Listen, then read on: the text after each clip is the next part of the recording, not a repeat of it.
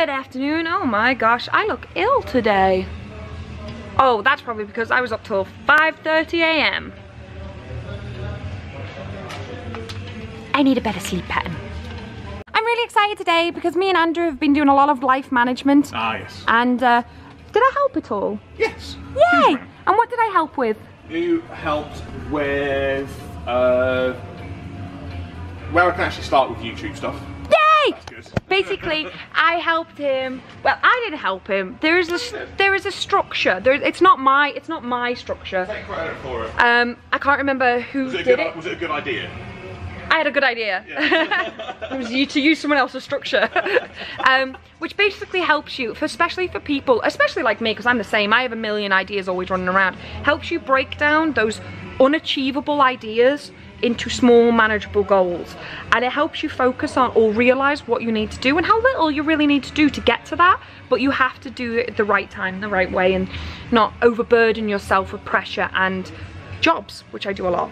So we've just been going over some of the most important things in our lives, like traveling, me personally buying a house, him starting a YouTube channel, and he hasn't started it for like 6 months because he's had so many really good ideas that are going on in his head, and we finally worked out what, oh, I know why I look ill, I'm on the wrong, no.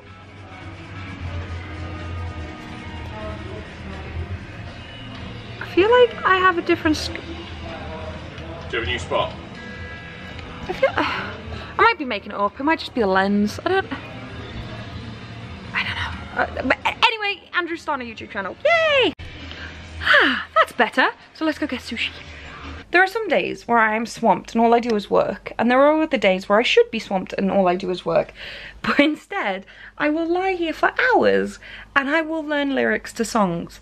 And at the moment, I am finally learning the secret, or the full version of the Fresh Prince of Bel-Air rap.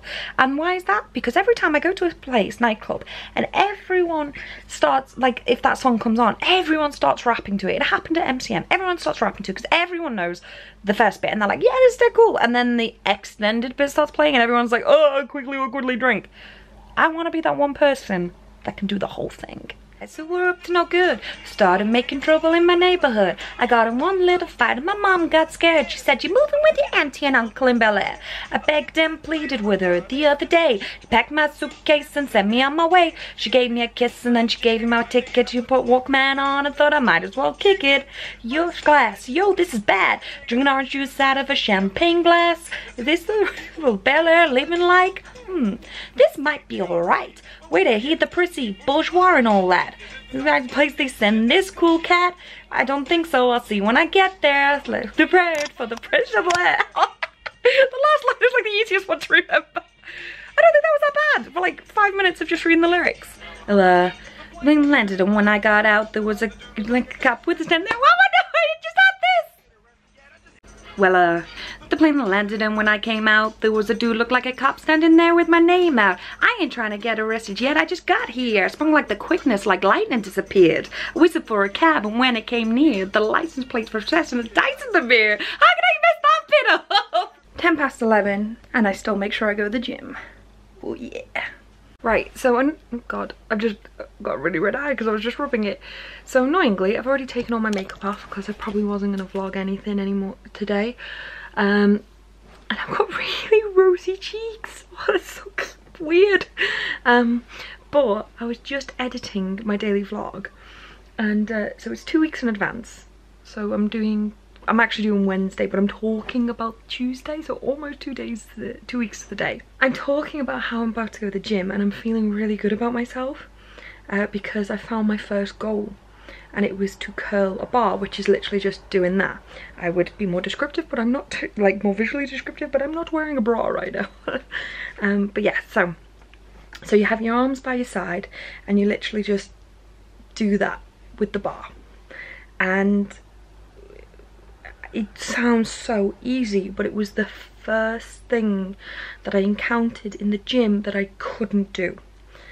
And literally my arm just didn't move. It was like by the side and I just went to move it and I was like, literally it was like, just didn't move. That whatever muscle that targets was not there. And I was like, right, that's my first goal then. That's my first real goal. The day I curl a bar, I know I've progressed.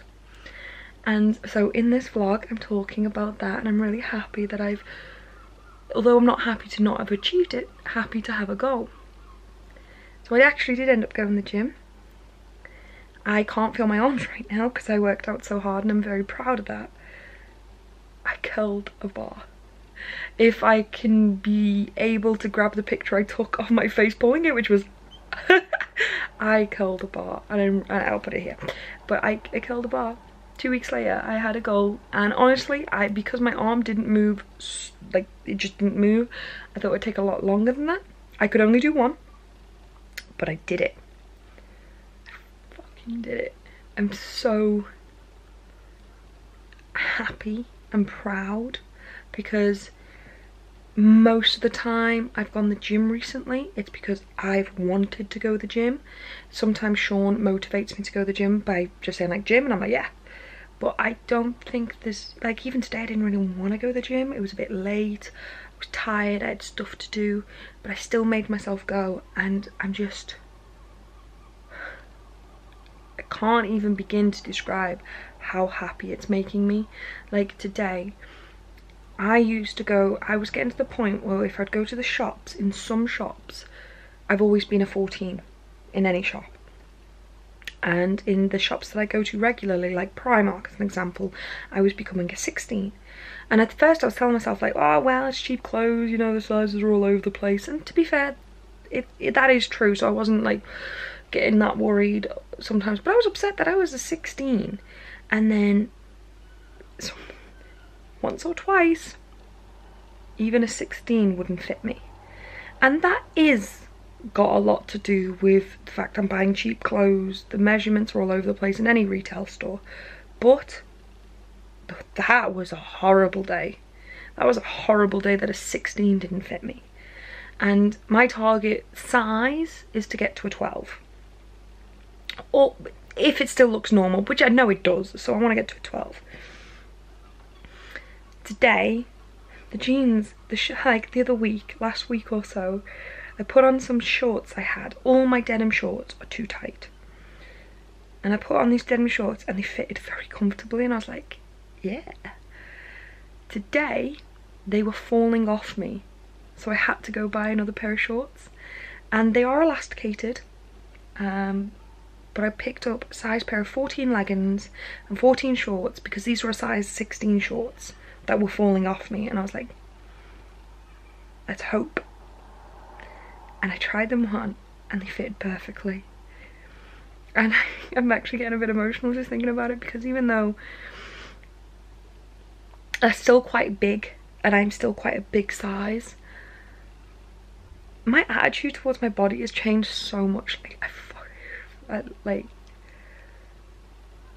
that could be, because the thing is with me, it's not that my legs have gone down, it's all even my hips, my stomach's gone down for that. Because the first thing, when I start losing weight, I lose it in my stomach. And when I was buying these large size pants, it wasn't because my legs had got bigger. Well, they had, obviously my thighs had got bigger, but I've always had big thighs. It was my stomach was always bloated, and I was always like, my stomach would be protruding as much as my boobs, which is one of the reasons why, if you look in my vlogs, I'm always wearing baggy tops, never wore fitted tops. And I'm starting to wear slightly better fitted stuff and noticing that my stomach isn't protruding anymore. So it's not the fact that my overall body image has gone down a size, it's that my stomach was becoming a size 16 or 18, the waist was too tight on 14s, and my stomach has reduced enough to be able to wear 14s, and it just... And like the other day, like one of my big goals, emotional goals, is to wear tank tops in public and not worry about people seeing my arms. I've hidden my arms from the world for about my entire life, entire adult life. I hated, no, wouldn't show my arms to anyone, hated it. Always wore cardigans and stuff like that. Always wore tank tops, but always wore cardigans, like. And then the other day I was looking at my body, and instead of thinking, God, I hate that, I hate that, I hate that, I looked at it and went, not for long. Or I'd be like, if I see someone I don't like about my body, I'm like, I'll change it. Like, and that's in 3 weeks. That's in 3 weeks that my attitude has changed like that. Sorry, I'm going on too long and I'm not actually making a lot of sense because I'm really, really tired. But I guess my vlogs are like my video diary and I'm just kind of word vomiting everywhere. But yeah, like, I've noticed my first physical difference, that my stomach has gone down, and 2, I've noticed my strength go up, and my biggest change is just my attitude. My attitude towards my body, my attitude towards my health and my diet, my attitude just towards life. I'm feeling amazing right now. And although I'm still like, I keep forgetting to do my mood diary. On my Facebook page, if you follow TorAthena on Facebook, I am doing this mood diary where I talk about every day. I haven't done it for like the whole weekend, which is annoying me, but I've been very busy. But I should be doing every day, because I'm trying to track my mood swings and my dark days, and I am having them. My mood diary says that I am, but overall I'm feeling invincible and I love it. And I'm gonna go to bed now because I've just been talking for like 7 minutes. It's ridiculous. But thank you so much for watching, and don't forget to like this video because it genuinely does help out the channel and the videos.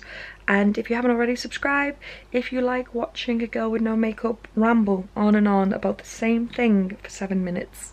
So yeah, I'll see you tomorrow. Bye bye.